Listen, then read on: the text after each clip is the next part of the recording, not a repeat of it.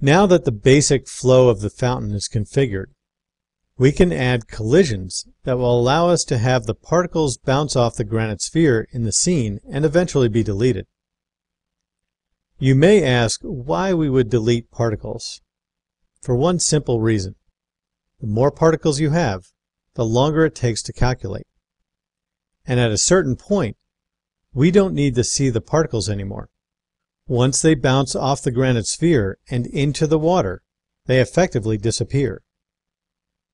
Make sure the particle flow object is selected and that the Particle View dialog box is open.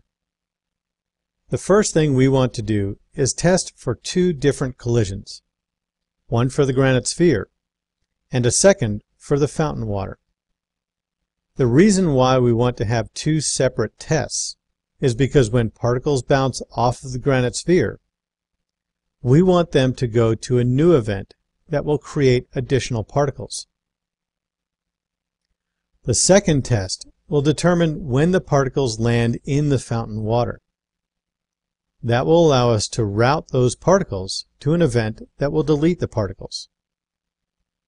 From the operators list, click and drag the MP collision operator to the bottom of the event in our particle flow. Click the new MP collision operator. In the MP collision parameters, click the Add button. This allows us to click directly on the granite sphere in the fountain cam viewport. Now click the sphere, and you'll notice that it is added to the deflectors list. Select the Test True if Particles option, and make sure that the Collides option is chosen. Click and drag a second MP collision operator below the first one. Click the second collision operator. This time, click Add, and then select the fountain water object. The fountain water object is a transparent object, but if you click in a blue area of the fountain, it will be the first object selected. Again, select both the Test True If Particles option and the Collides option. That completes the first event. Now we need to create an event for the particles that will spawn when the water hits the sphere. Click and drag a Spawn Test event to an open area underneath the initial event. This will create a new spawn event that contains a spawn operator, as well as a display operator. Click the spawn operator in the new event. In the spawn rate and amount group, select the Once option. Set the offspring number to 2 and set the variation percentage to 40. Expand the Sync By dropdown and select Particle Age. This will create 2 particles for every 1 particle that collides with the sphere. In the Speed group, choose the Inherited option to set the speed to be inherited from its parent particle. We want to leave the inherited number set to 100. Set the variation percentage to a value of 10%. And set the divergence to a value of 30. Since the particles are bouncing off of the sphere, we want to set a speed by surface so we can enhance the bounce of the particles off of the sphere. Next, click and drag a new speed by surface operator into the second event beneath the spawn operator. Select the speed by surface event. Expand the Speed by Surface dropdown and select Set Speed Once if it is not already selected. Set the speed value to 4 feet and the variation to 6 inches. Click the Add button and choose the granite sphere to add it to the surface geometry list.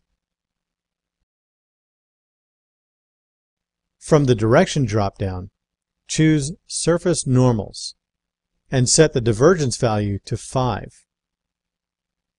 Select the Display operator in the second event and change the type to Lines. choose the color swatch, and we'll set the color to a bright yellow. Change the red value to 225, the green value to 225, and the blue value to 10. Then click OK to accept the color. Now we need to copy the MP world from the first event and instance it into the second event. That way, the particles in the first event and the particles in the second event share the same world parameters. To accomplish this, right-click the MP world operator in the first event and select Copy. In the second event, right-click just below the Speed by Surface operator and choose Paste Instance. You should now see that both World MP operators are in italic, which indicates that they are instances of each other. Let's do the same thing with the collision for the fountain water. This time, we'll make it a regular copy. Right-click the MP collision for the fountain water in the first event and select Copy. Right-click at the bottom of the second event and paste the MP collision operator. These are two different ways of copying and pasting operators from one event to another. Now let's create a delete event. Click and drag Delete to an open area below the second event. For this event, we don't have to edit anything. We just want to delete all of the particles that are going into that event. Now, where the real power of particle flow comes in is being able to connect a test operator to a new event, which creates a flow of particles from one event to the next. From the first MP collision operator in the first event for the granite sphere, click and drag from the output of the test to the input of the second event. Then, click and drag from the output of the MP collision for the fountain water in the second event to the input for the third event in order to delete the particles. Lastly, drag from the MP collision operator for the fountain water in the first event down to the input of the third event. This will delete any stray particles that bounce off of the sphere and hit the water directly. To see this particle flow in action, minimize the Particle View dialog box and click Play. However, you'll notice that it's fairly slow. Stop the animation and go back to frame 0. Let's add one last operator, a cache operator. That will allow us to cache the particle flow down to the hard drive and speed up playback dramatically. You may have to scroll to the right in the operators list. Click and drag the cache operator to the PF source event just below the render operator. This will cause the cache to work on the entire flow. Select the cache operator.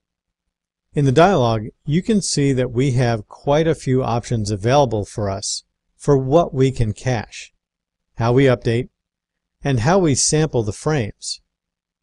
To speed things up, let's sample every other frame. From the sampling dropdown, choose every nth frame. Change the n value to 2 and select Save Cache with File. For this cache, we need to make sure we set the memory used limit to 200,000. In the Manual Update group, click Update to update the cache. Now 3ds Max will play back the animation and create a cache for the particles. This may take a few minutes, but when the animation is finished, you'll be able to scrub through the timeline with much better viewport performance.